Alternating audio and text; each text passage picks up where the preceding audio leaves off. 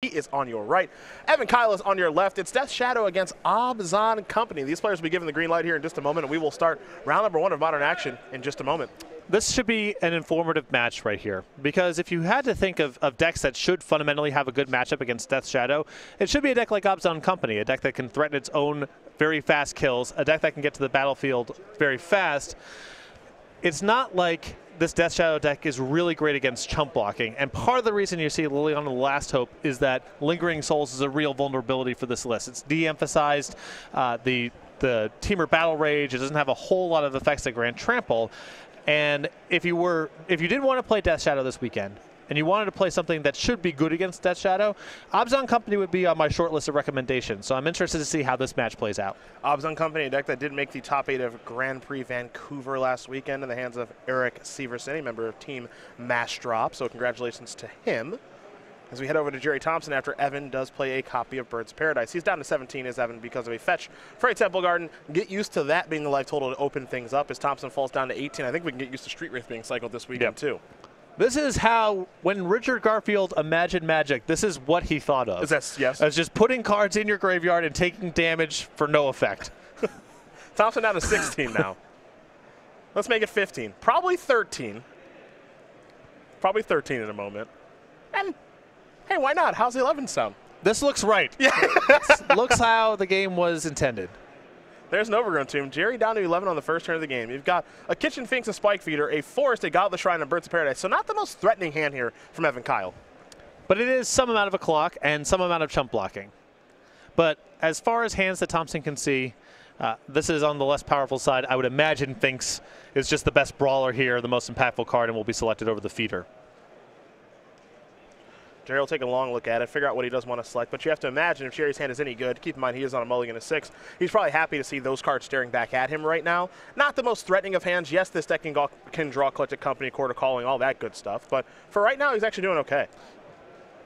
It's only kind of bad news contextually because of the matchup. Not a hand you want to see, but soft on as far as those hands go. It's a Spike Feeder here for Evan Keil. His draw for the turn was his own copy, of Overgrown Tomb. So he's got 2 lands and a Bird's Paradise. He needs some action. Collected Company, probably the best draw he can have next turn. We'll see if he's able to find it as we head over to Thompson for his second turn of the game. And Thompson there with a big draw there with land number 2. You can see a Tarmogoyf and a bunch of 1-mana spells in his hand. So getting the second land on this turn really opens up the efficiency of this hand.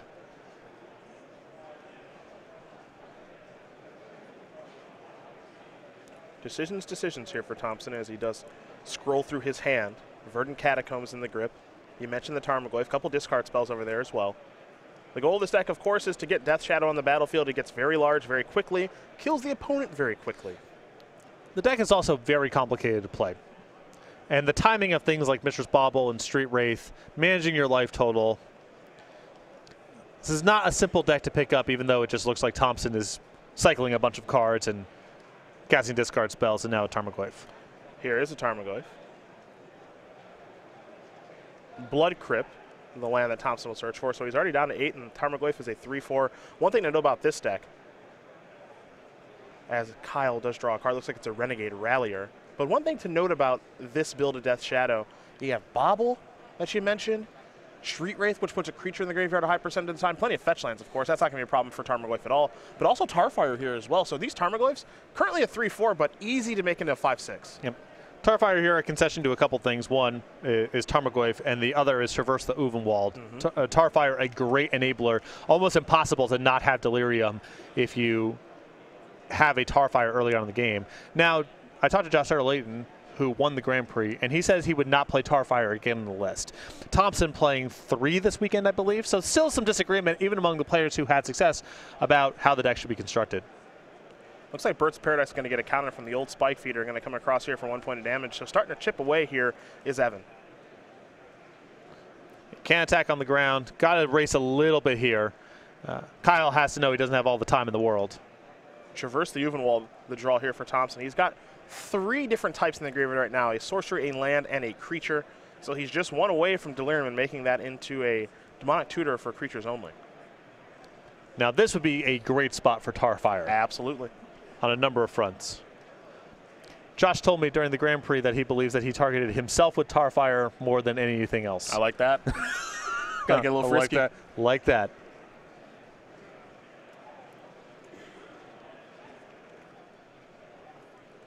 See how Thompson does want to move forward on this particular turn. It's funny because every game that you play with this deck, you're more or less starting the game. This is a bit hyperbolic, but kind of at 5 life. If you're doing what you're trying to do, yeah. So you've got to do this kind of juggling of, man, I'm really trying to kill myself, but it helps me kill my opponent. So he's always under the gun. Now here's a copy of Fatal Push. And now Traverse the Uvenwald is turned on. And I have to imagine we're going to see him go get a Death Shadow here. It's possible it's Gorklan Rampager, but he will go get Death Shadow. And now here comes Tarmogoyf into the red zone. There's a namesake of the deck. Single black mana for a 13/13. Death Shadow gets -X, where X is your life total. So right now it'll get -7/7. Just merely a 1 mana 6/6. A fine deal. Evan Keil will draw for the turn here. Again, he's on the hunt for Collected Company. And you can see why this deck plays one Gorklan Rampager here as a bullet to find with Traverse the Uvenwald. Chump blocking is problematic for this list. And Keil can still potentially win this game by racing if he can find opportunities to get in some chip shots or find a flying creature and just use random Birds of Paradise and such to chump the game out. Because this deck deals so much damage to itself, it doesn't take a whole lot of racing. Birds of Paradise and a Noble Hierarch. And a passing of the turn. Would have liked to see the Noble Hierarch pre-combat. Unless Keil is trying to manage the life totals in a very specific way, yeah, I would have liked to get the extra point in. Last card in hand for Evan is a copy of Renegade Rallier. So we head back over to Gerry Thompson. We know he's got a Death Shadow in his hand. And not a bad setup here for Keil, as next turn, assuming everything goes right, he can move the counter from Spike Feeder onto the Birds of Paradise and attack for 2 with the assistance of the Noble Hierarch trigger, and then Revolt's triggered. So he can go and play the Renegade Rallier, get something back, maybe another bird, maybe another chump blocker, and if Thompson can't find a way to generate trample, either with his 1 copy of Team of Battle Rage or his 1 Gorklan Rampager, Keil might be able to steal this one. Yeah. Here comes Tarmogoyf. Looks like Noble Hierarch's going to jump in the way. That'll work just fine. Now, interesting decision here between blocking with Noble Hierarch or Birds of Paradise. Noble Hierarch provides Exalted, but Birds of Paradise is a flyer. So this is really painful. I liked the line that Keil was going to take here because I think his plan was move the counter onto the bird, get the Noble Hierarch back with the Renegade Rallier, sure. And he needs the bird to be eligible to attack this turn for that to make any sense. Now the draw step here for Evan was a copy of Court of Calling. He could court for 3 here, and now we have to take a long look through the deck list about what is worth courting for. He does have a copy of Fiend Hunter in the list. Fiend Hunter is a very good one to find. Even Mind Sensor, a nice bullet. Eternal Witness, a nice bullet. You see the Spike Feeder because of that combination with Archangel of Thune. Can't court for that, of course. At least not right now. Ideally, you do something a little bit cheaper here, just because I think Keil really wants to get the attack in this turn also. So if he's got a Haymaker for 3, and maybe Fiend Hunter counts, and that's just what you do here, you would like to do something, even something like Cord for 1 to get a Noble Hierarch and move the counter onto the bird and attack for 2. That seems in range to me too. A lot of good options here.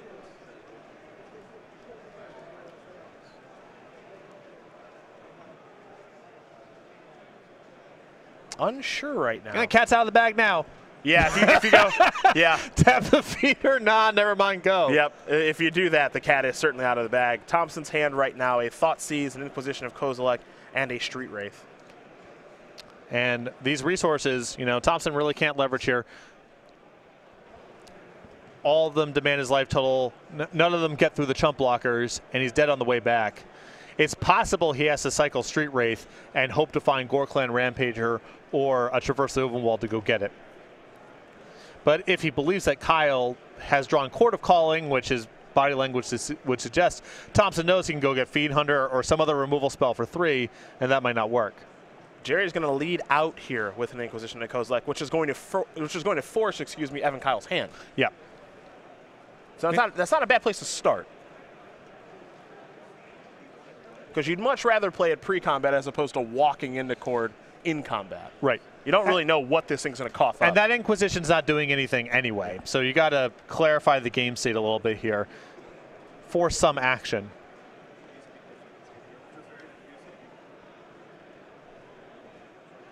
So will it be for 2 or will it be for 3 here for Evan Keil? The risk here with doing it for 3 and getting a Fiend Hunter from Keil's decision is if the last card in Thompson's hand is a removal spell, he just dies. So I think Keil's probably considering, is there a 2 I can go get that's productive in this spot that allows me to leave a blocker up, or do I just need to cord for Fiend Hunter and hope to fade the removal spell? Well, this is interesting. Cord for 3, with it on the stack, gain some life. Oh, this allows him to get a Rallier. Mm-hmm. And then the Rallier can get back a chump blocker. He has 2 copies of Renegade Rallier in his main deck. But perhaps he's still going to get the Fiend Hunter, so this is a bit interesting here. Well, the Fiend Hunter is very weird if you were going to go ahead and sack the Spike Feeder, because the Spike Feeder is enormously valuable as a chump blocker and a way to move the counter onto the Birds of Paradise. So if he's going to sacrifice, I have to imagine it's just getting back Renegade Rallier and rallying back a Noble Hierarch, most likely, maybe a bird. So Revolt trigger, it is Noble Hierarch.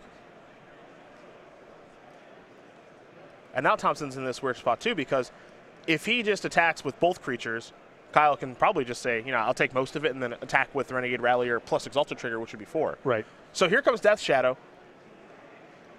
9/9, pretty big. And this is part of the trouble playing against this deck. It's really hard to play around everything. Yep. If Keil knew the contents of Thompson's hand, I'm sure he could have locked up the game last turn, but he just doesn't. Renegade Rallier is going to block, it looks like. I like this block here for a number of reasons. I think Keil wants to keep the mana just because you never know what you're going to draw. And also, I want the Exalted to be able to start hitting with the bird. Big draw step here. Did not get a great look at it. He is tapping mana very quickly, though. It's a Viscerus here. Viscerus here is not bad here. Again, another chump blocker, a little bit of value. Keil's got some high leverage draws he might be able to scry into as well. So Thompson's going to fall down to 3. He'll draw a card. Didn't get a great look. I believe it was Kolagon's command. There are worse draws. Does he have any basics this week? He does. He has a swamp and a forest. Makes sense to have some basics. 1, you want to preserve the life total, and 2, sometimes I think you would just want to be able. You want to have the option of being able to traverse for a land. And this deck plays a little bit deeper than previous builds of Death Shadow. You do have some 3-mana spells like Kolagon's command, like Liliana the Last Hope. So it makes sense to have some basics. So if you get Path, you get the mana from that. Here comes Death Shadow again. There's a chump block. The chump and scry here would line up with the line that Keil took last turn. Yeah, the tough part here for Keil now that I think about, let's see if he leaves his card on top. He's going to. I think he might be discarding that card in a moment. And losing the bird. Yeah. But it all depends on what the card on top is, because if it's Collected Company or another instant, he can still play it. Right. But a lot of his deck is played at sorcery speed. Correct. And there's a lot of creatures he would leave on top of the library at this spot. So that Kolagon's command was a huge draw.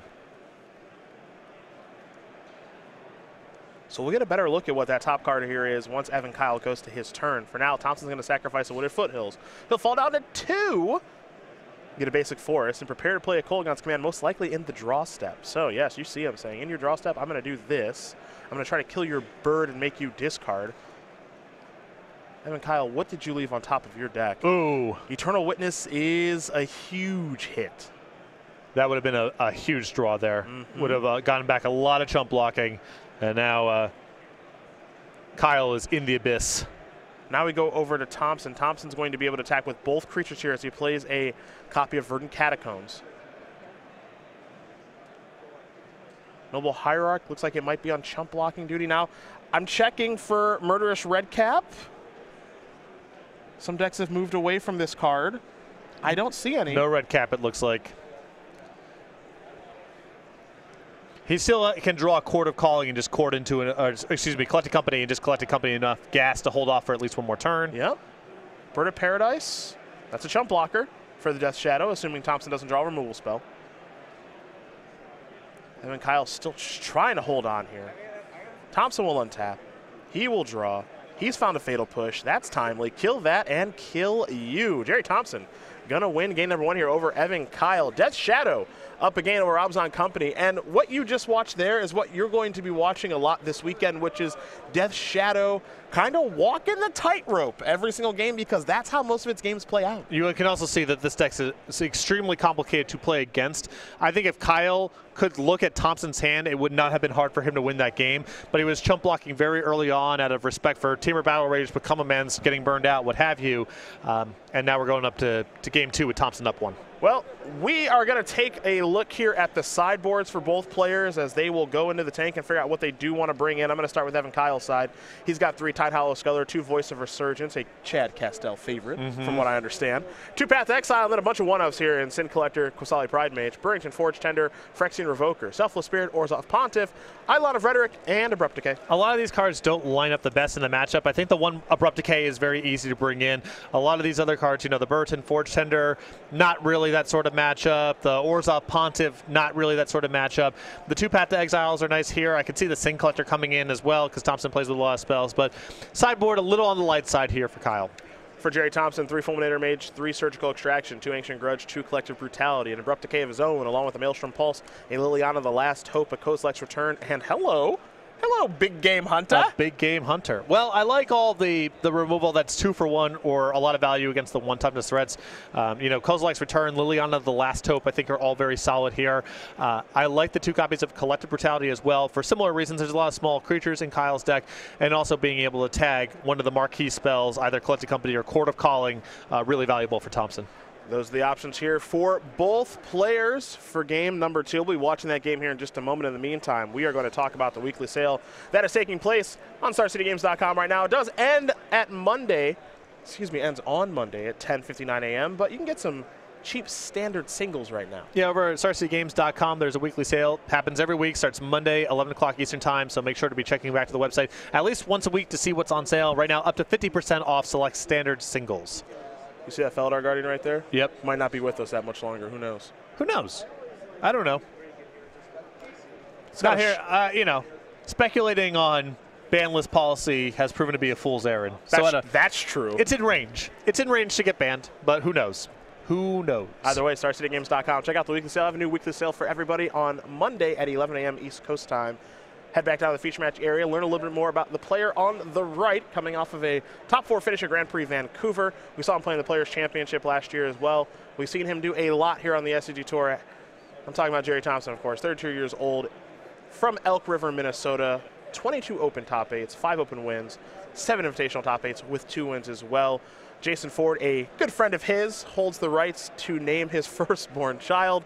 At one time, and this is true because I've known Gerry for a long time, he had $20,000 underneath his bed in a shoebox. Where else would you keep it? I don't know. And enjoys starting trips to play Pokemon Go at 4 a.m. And with the new Pokemon Go update, he's been battling. We were in Vancouver last weekend at the Grand Prix, and after day 1, he started off day 1 9-0, and he's like, we got to do some Pokemon Go before dinner.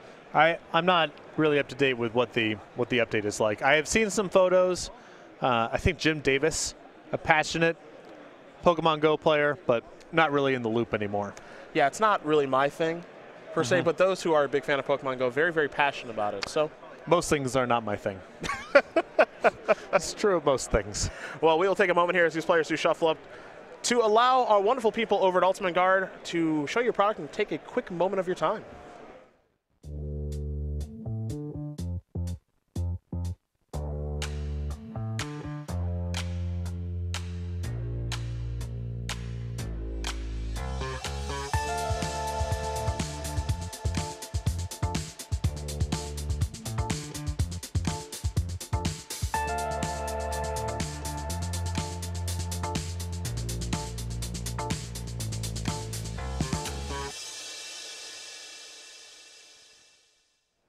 Ultimate Guard's undercover sleeves will be available in April later this year, so keep an eye out for those as we get ready here for game number between Gerry Thompson and Evan Keil.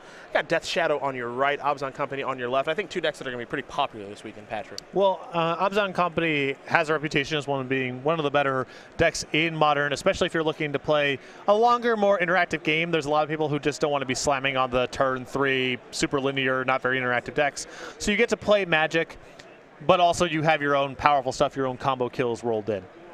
And again, I think it would be easy to talk me into playing this deck as a response to Death Shadow aggro, as this deck is not the best against chump blocking or combo kills that can be put together very quickly, and Obzon Company has a lot of both. And this deck is looking to gain infinite life. Between Spike Feeder plus Archangel Thune, you got Malera, Kitchen Finks, and Viscerus here. We're going the infinite life route in multiple different ways here as Evan Keil. So I like what he's trying to do. A lot of decks can't beat infinite life right now. He's going to start by sacrificing a Windswept Teeth. He's down to 19. How low will he go? And given the removal suite in this deck too, you know, you're looking at Tarfire, Fatal Push, Abrupt Decay. It's ambitious, but this deck does not handle opposing 5-mana creatures very well that are big. So that could be a route here. Just getting to Archangel Thune ahead of schedule, that might be good enough. It's a basic forest and noble hierarch, so the acceleration is here. We head back over to Thompson. Looks like he's picked up a copy of Tarfire. What I like about Thompson's build of this deck is that he's got 7 1-mana removal spells in his main deck, 4 Fatal Push and 3 Tarfire, so he's able to slow down mana accelerants quite easily. Well, a lot of this list power is this is the best 0 and 1 mana stuff you can do in the whole format. Mishra's Bauble will allow Thompson to take a look at Evan Keil's next draw step. And I like that because it gives more information about whether or not he wants to cast Tarfire Inquisition of Kozilek this turn. Now Thompson will sacrifice a Wooded Foothills. For example, if there's a high quality 3 on top of the deck, you probably want to kill the Noble Hierarch and then tag the spell drawn next turn with the discard spell. He'll get Overgrown Tomb and he will go with the discard spell. So we'll take a look at Evan Keil's hand here in just a moment. Overgrown Tomb, Temple Garden, Archangel of Thune, Kitchen Finks, and Chord of Calling. And remember, Thompson knows the exact card on top of Evan's deck as well, so he's working with perfect information for this decision.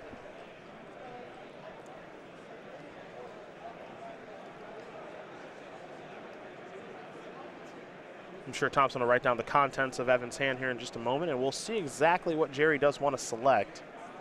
Again, Archangel of Thune, Chord of Calling, Kitchen Finks, Overgrown Tomb, and Temple Garden, the contents of Evan Keil's hand right now. He'll have one less card here in just a moment. Looks like Thompson also brought in Surgical Extraction. Okay. If I saw his hand correctly. Gonna take Chord of Calling. Also brought in the Kozilek's Return. That does not surprise me. Yep.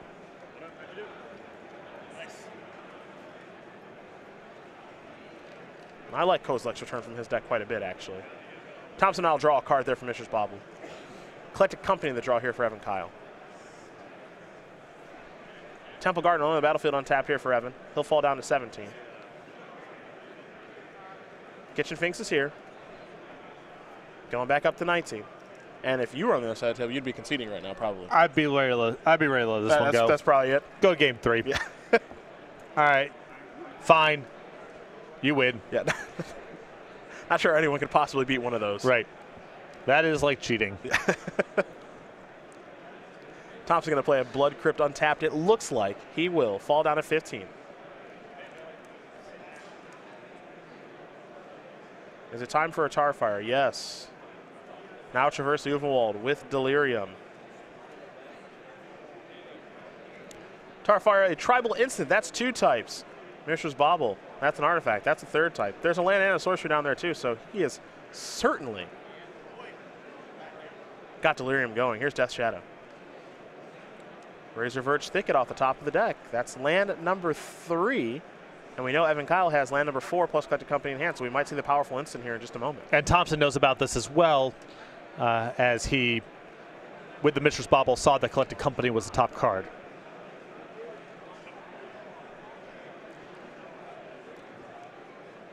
You ever watch a deck in action and just in the first couple turns get the feeling of this is not okay? Yes, all weekend last weekend in Vancouver. You're getting this vibe, right? Yeah. The entire time that I watched Gerry, Josh Utter-Layton, Sam, Matt Severa all play this deck, I was just thinking, well, I'm playing the wrong deck this weekend.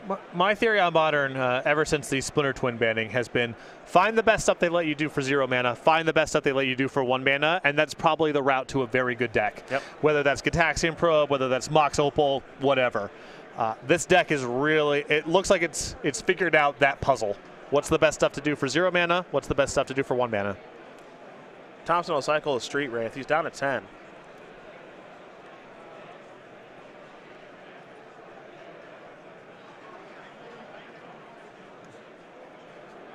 Verdant Catacomb's going to bring him down to at least 9, maybe more. It's also just hard to play against, too. I mean, you can see Keil last turn didn't seem entirely sure if he was supposed to attack with his Kitchen Finks.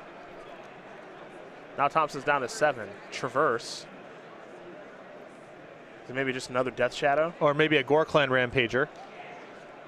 Another Death Shadow. Yeah. I thought he picked up a Death Shadow on his draw step, so I thought he might be going for a trample effect for next turn. No, he just thought, you know, I'm going to play 2 6/6s, and your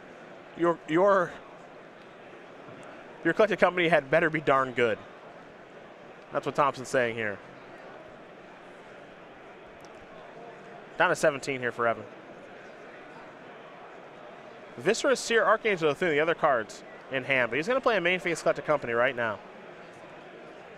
So we'll take a look at the top 6. We can see if he'll be able to find 2 to take with him. Voice of Resurgence among the cards here. Another copy of Kitchen Finks as well. So he's got a couple options. I think a Spike Feeder there too. Yep. Some good cards here. A really solid sea of chump blockers, Yeah? but it's not clear if that's going to be good enough here.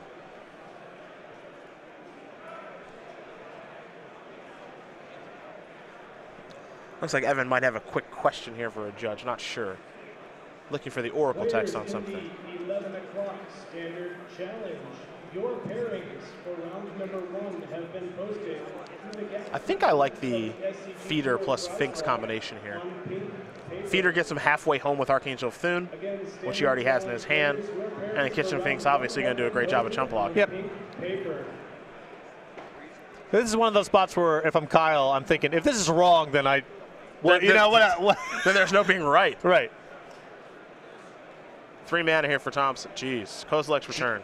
Jeez. Oh, this is a giant. This is a giant. This is a giant baiting, is what this is. This is a giant baiting. So he's going to gain 4 life, and now with Kitchen Finks Persister on the stack, got to surgical those. This is a giant baiting. No. Archangel with Viscerous here. Those are the leftover goodies. So I guess the line there is to just move the feeder counters onto the Finks if you know that you're supposed to play around Kozilek, you know, surgical extraction there. Well, if he had mana open. Oh, sure, yeah. Doesn't even have never mind. mana. Yep, never mind. Your modern constructed is ready for you. Please meet your event. It's mana to move the counters, but it's free to remove to gain life. To gain life. Excuse me. Been a little while since I've lost to that card. Yeah, I didn't imagine Spike Feeder wasn't fun for you to play against. Damage on the stack? No. Oh, it's damage on the stack? Yeah, nope. So Evan Keil has just had his plans destroyed. Yep. And now Death Shadows. Let's see. 13 minus 5. Quick check. That's 8.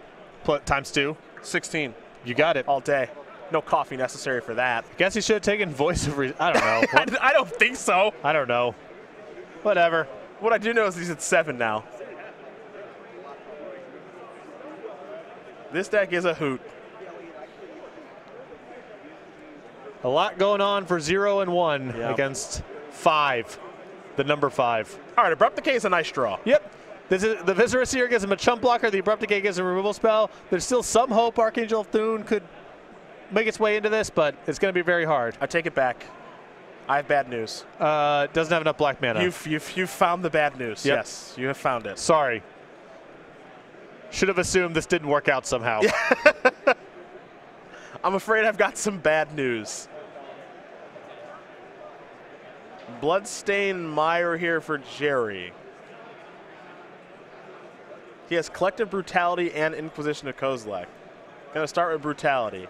Gonna go after Viscerous here. Yeah, even though the card in his hand doesn't do anything, I don't think he wants to drain here because he actually loses damage that way. Evan will sacrifice the Viscerous here to scry. Here come Death Shadows, and that is going to do it. Gerry Thompson going to win this match over Evan Keil. 2-0. Death Shadow going to take care of Obzon Company. Top 4 in Vancouver for Gerry Thompson. Maybe another top 8 here on the SCG Tour. That's a hell of a deck he's got over there, Patrick. And you can see Keil right now running through the lines in his head, talking to Thompson about things that could happen. I think Keil probably could have won at least game 1, maybe not game 2, but possibly if he could just know the contents of Thompson's hand. This deck